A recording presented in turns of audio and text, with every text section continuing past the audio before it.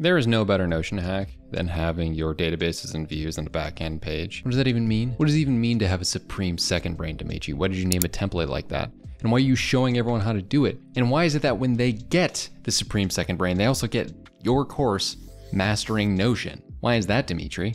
Because I wanted to be nice. I don't know, what do you want? Stop breaking the fourth wall and being rude to yourself. Let's hop right back into the series on how to build the supreme second brain from scratch. So as we left off in the last one, we built out just the base navigation of everything. And what we're gonna do now is that we're gonna go into here, into the databases page. Now, this page, you can make this full width really quick. And as you'll notice, we talked about it last time. We wanna have this synced navigation in some places. So what I would recommend you do is snag this, copy and sync, paste it in there, click the home page, copy and sync, and then do the same for that. Now you can just snag this, make this full width, paste this in here. Once again, go to the home page, copy and sync again, go into views, and then boom, you're able to navigate within everything that's created in the workspace so far. So you have the databases page and the views page. I personally want to go into the views page first because I feel like I don't question the order I'm going in my videos in. No, but actually the reason is because I want to have all these hyperlinks into pages that make sense. So when we look at the views section,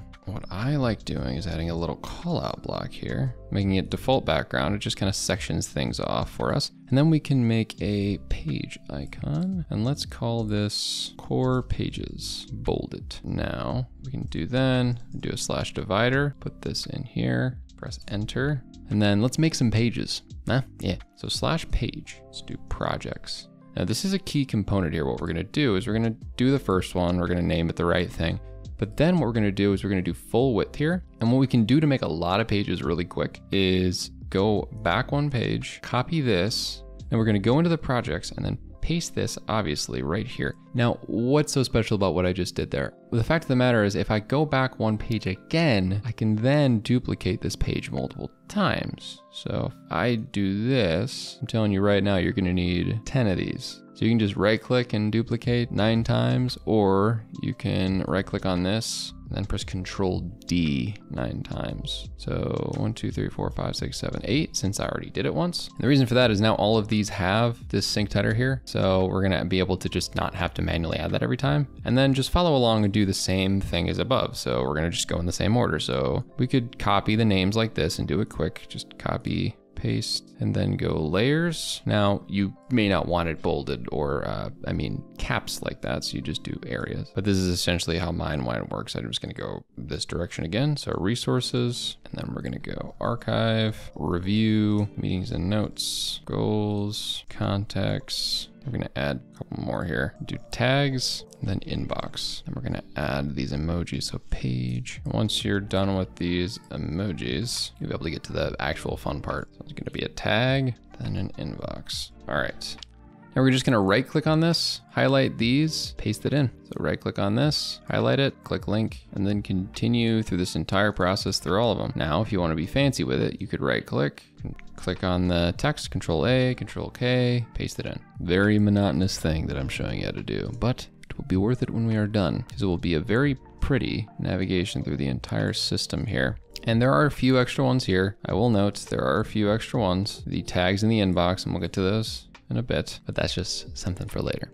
Now, if we go into any of these pages, we're gonna have this. We're gonna be able to go to the home page again. We now can navigate between these multiple pages here. It's a beaut. It's an honest to goodness to God beaut that you're able to navigate between all these different things. And you might be asking yourself, what is the reason? Why are we doing this? The reason is, especially for the database end, if I go to the databases page, we're gonna do the same thing. So we're gonna do slash call out again, default background, data, and do core databases. And it's because if you end up working in one of these, what's gonna happen is if you just work with the database inline, you're gonna accidentally duplicate or delete something. We've all done it. I'm a Notion expert and I do it. So that's why I'd stop doing it and just have these back-end databases. So we're gonna do the same system, right? Except we're gonna do slash page, then we're gonna do table and then new database. What does this do? This makes it so that we're gonna have a new database and the icon's gonna be right here and we're gonna call this projects. Now what I really do recommend you do is that you do it like this and then you right click, you rename it and have DB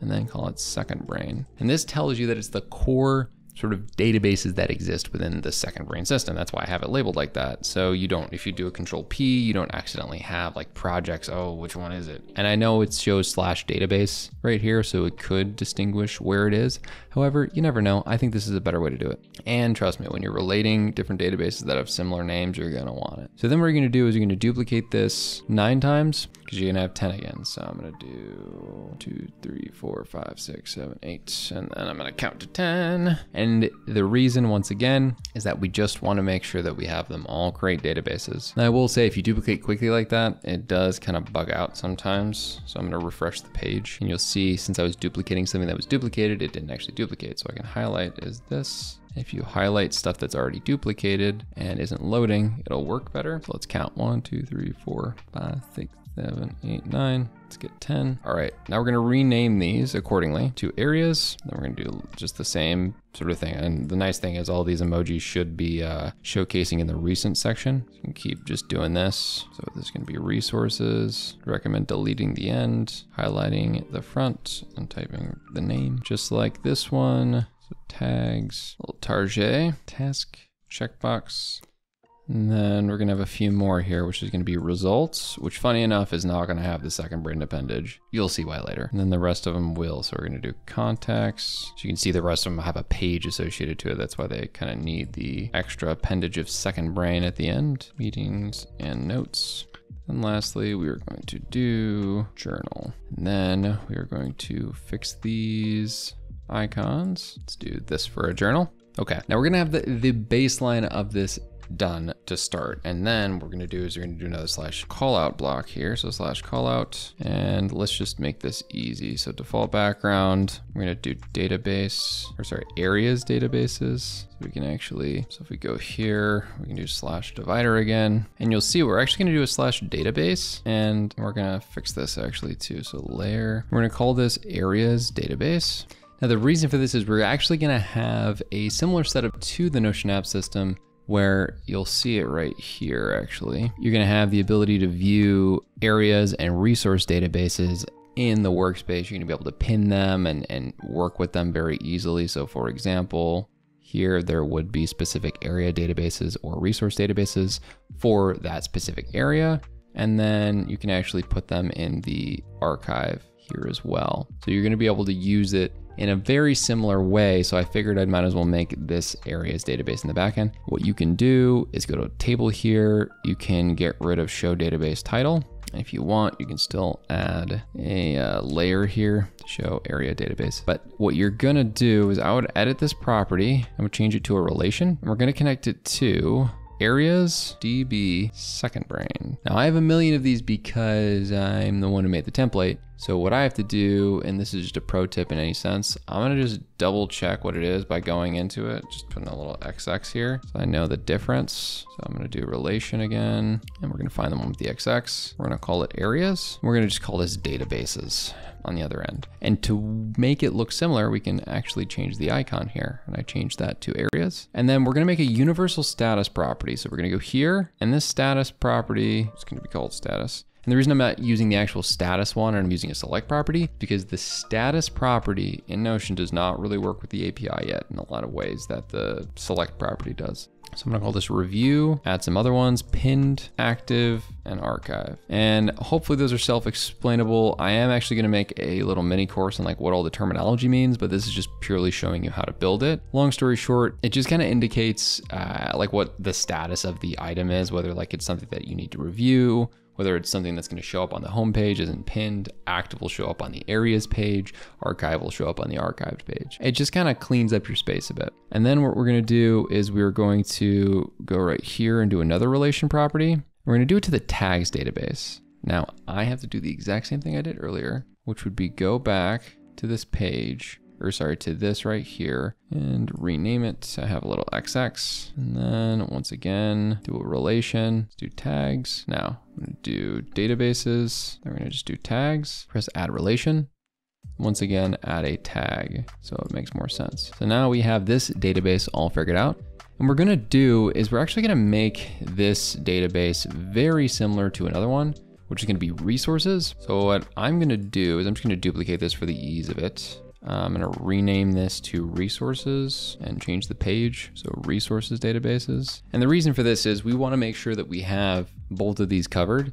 And all I'm gonna do actually from this sense is I'm gonna delete this, and then I'm gonna copy the link here from the resource database, drag a block right in here, then go in here and paste, and then press create linked view of database, click on table, and then I'm going to hide this.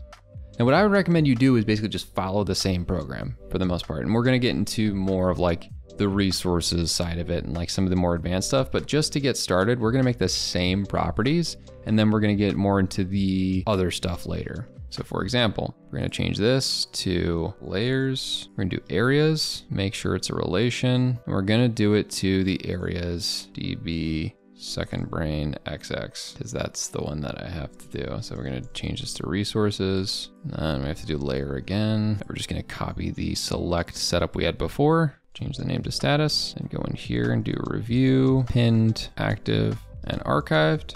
Then I would recommend you go up here and like figure out the colors. Just do the same thing twice. You don't want to goof that up, do we? I'm colorblind, but I know people care about that. So pretty sure I made it easy on myself by doing red, green, blue, gray. All right. So that's going to be almost all of it. We're going to then do the same relation and then go to the tags, name this tags, name this resources, and tag right here. Then we're going to make a select property that is going to be called type. Now the reason for this is resources can either be databases or they can be like things, like an article or a tool or a video or a podcast you've watched. So I'm gonna just type database here, and then you can kind of brainstorm different ones, but I'm gonna type article, tool, video, podcast, totally up to your discretion. And then what I would recommend you do is you would take this, since it's like your main navigation, and I would copy the link like I did, copy and sync, and then do new area database, paste this in, make it full width, and then just type slash database. It's an inline one, so new database. So this is sort of the way that you'd make a new resource database or a new area database. So I'm gonna click on this, change it, set to default.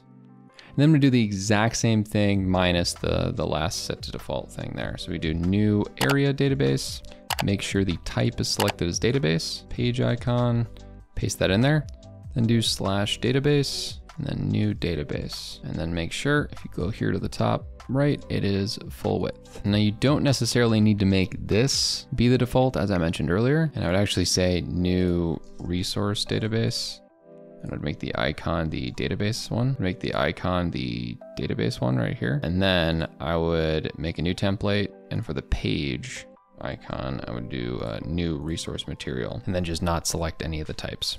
I'm gonna drag this over to the left here. We have a couple more items we need to finish. So let's just do first the non-relation. So let's do files and media, pretty self-explanatory, right? Then we're gonna do another files and media one, and we're gonna call it cover image. Now the reason I like this is because you can make a cover image for a gallery view, and you don't have to have the top of the page get cluttered, because I don't do that anymore. So you can change this icon to a photo if you want. Then I'm gonna add a URL for URL purposes for resources. And then I'm gonna do two more relations. So one is gonna be to the projects one. So projects, and once again, I have to make sure that I do this right. So projects, and then the other one's gonna be contacts. We just wanna make sure these are related. So projects, DB, second brain, XX. Okay, so resources, and then we can just get rid of these appendages over here. Then we could do a wrench, and then you would guess it, I'm gonna have to do the same thing for this contacts one.